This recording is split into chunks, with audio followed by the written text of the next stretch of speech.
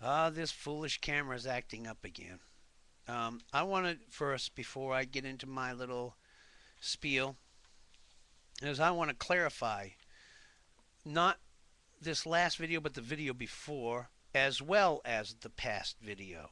So it would be the first one and the second. In the first one, I was speaking about our common ground, and it's about how there is some difference of opinion as to whether military and naval protection should go as far as Cape Horn. Third, access to our great industrial plant by Great Britain within the limits of the neutrality law, that is, unlimited right of purchase by Great Britain of planes, tanks, munitions of war, raw materials from private manufacturers, provided she can pay for them and provide her own transportation. And this, I may add, is a very great aid. Now, this part is where there was a skip in the video. Without this aid now being given, England could not long carry on the war, for her supplies of raw materials, her steel making capacity, munitions, and plane plants are insufficient for a long major war. Without the production facilities of the United States, she would be crushed. That's from the first video. That was a blooper. And for the second one, it was sentimentalist or realist section. A nation cannot be a knight errant. Further on down in the paragraph, I said, from the underestimate of the military and economic strength of Germany, it has gone to the opposite extreme of overestimating that strength. From some of the remarks heard on the eastern seaboard in June, we would have thought that New York and Boston were in imminent danger of being bombed. I don't know why, but instead of Boston, I said Russia, so I'm correcting that.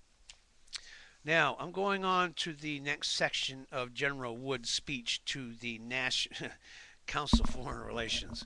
And as he stated before he even started making the address, he knew that everybody there was totally against anything he had to say, because they were looking at making massive amounts of money from war.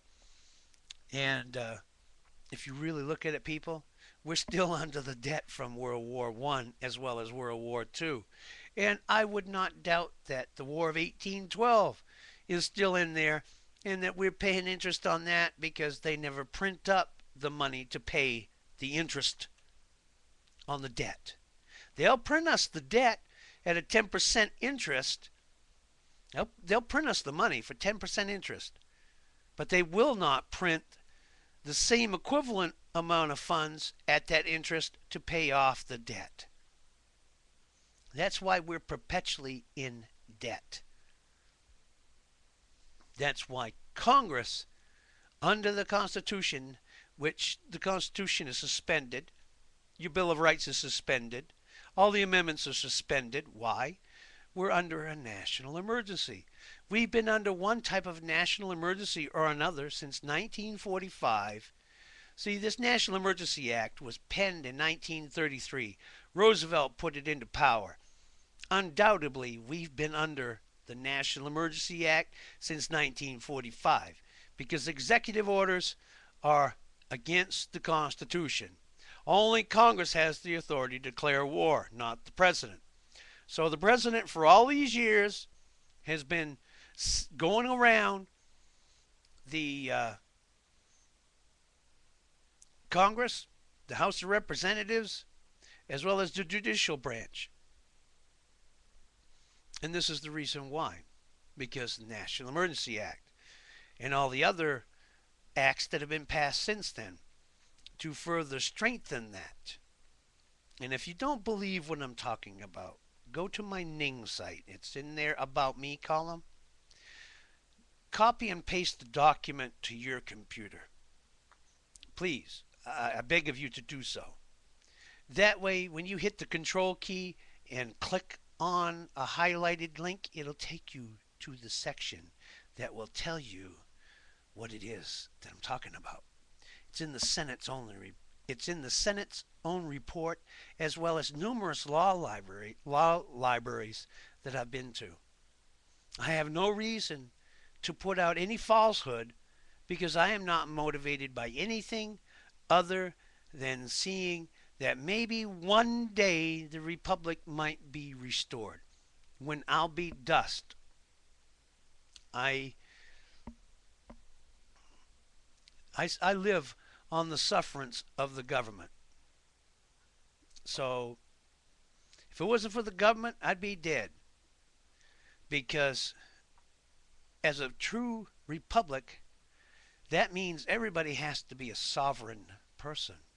And to be a sovereign person, you have to take responsibility for every aspect of your life. Not only your actions, but what you allow the actions of others to impact you and in how they impact you. Do you understand? You set boundaries. You set boundaries in government, business, personal relationships. Hell, you even set boundaries with your pets. This is what I'm talking about, folks. I'm not in a position. The only thing I've got left is part of a mind and my mouth. Hell, I can't. This hand right here, if I type one key wrong, there goes my wrist. It's out of commission for over 2 weeks, and it feels like a nail being driven through my wrist. It's not nice, but I grin and bear it. All right. So here we're going on. This is a continuation of General Wood's speech before the Council on Foreign Relations, and it was on Friday, October the 4th, 1940. Can England be invaded? As for an invasion, at the great risk of being called a false prophet, I doubt whether any invasion will ever be made, and if it is attempted, it will be decisively repulsed. To land 250,000 Germans in England with mechanized equipment, ammunition, and necessary supplies would be a gigantic operation. Once landed, that force would have to face 1.5 million Englishmen under arms fighting on their own island behind strong defenses. And to land those 250,000 German means practically complete mastery of the air, blocking off the English fleet, complete control of the Channel, none of which objectives have yet been attained after more than a month of intensive effort. To sum up, I doubt whether the island can be conquered, and I am quite sure the British fleet cannot be put out of commission. Now we come to our own danger of invasion and perfectly fantastic hysteria that pervaded this country after the Battle of France. Quote, I think any competent military or naval expert, certainly the vast majority, will tell you that there is absolutely no danger of an invasion of the United States, even if Germany is completely victorious. And I doubt whether she will be.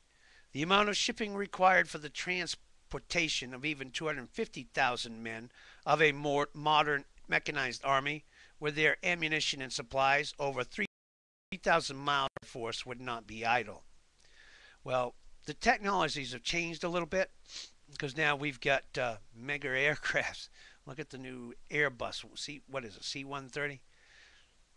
But we've got the Hercules, the C-130s and above. And as long as we have the fuel and the oil to lubricate the bearings, yes, bearings, those are very important, people. You don't know, bearings, the little tiny things, they play a great part. Without it, everything would just stop. So you got to understand, you got to start thinking like a military person to understand this stuff and to understand the where America needs to be. It needs to be able to defend itself from anybody, anywhere, at any time. And if a republic can do that, it has a right to live.